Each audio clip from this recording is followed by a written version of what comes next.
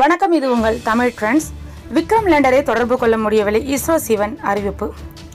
இன்னும் நீங்கள் தமிழ் ட்ரெண்ட் சேனலை சப்ஸ்கிரைப் பண்ணலன்னா இப்போவே கீழே இருக்கிற ரெட் கலர் சப்ஸ்கிரைப் பட்டனை ப்ரெஸ் பண்ணுங்கள். கூடவே உடனடி அப்டேட்களுக்கு பெல் சிம்பிளையும் ப்ரெஸ் பண்ணிடுங்க.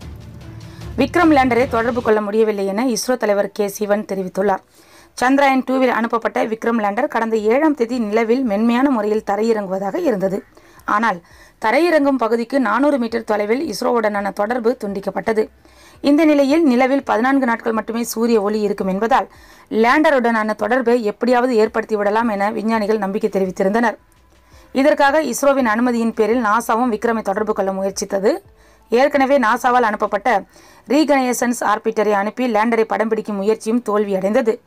நாசாவின் ஆர்பிட்டர் கடந்த 2009ஆம் ஆண்டு முதல் நிலவை சுற்றி வருகின்றது.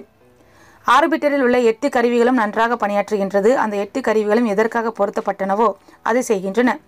எனினும் விக்ரம் லேண்டரை தொடர்பு கொள்ள இயலவில்லை.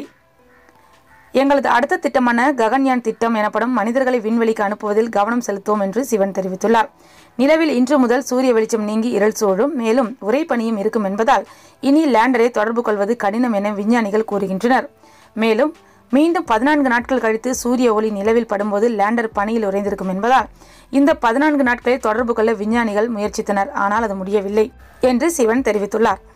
இந்த வீடியோ பற்றிய கருத்துக்களை கமெண்ட்ஸில் பதிவிடுங்க. உங்கள் நண்பர்கள் பார்க்க ஷேர் பண்ணுங்கள். மேலும் இது போன்ற வீடியோக்களுக்கு தமிழ் ட்ரெண்ட் சேனலை சப்ஸ்கிரைப் பண்ணுங்கள். ஃபேஸ்புக்கில் தமிழ் ட்ரெண்ட் பேஜை ஃபாலோ பண்ணுங்கள். மீண்டும் மற்றொரு வீடியோவில் சந்திக்கும் வரை நன்றி, வணக்கம்.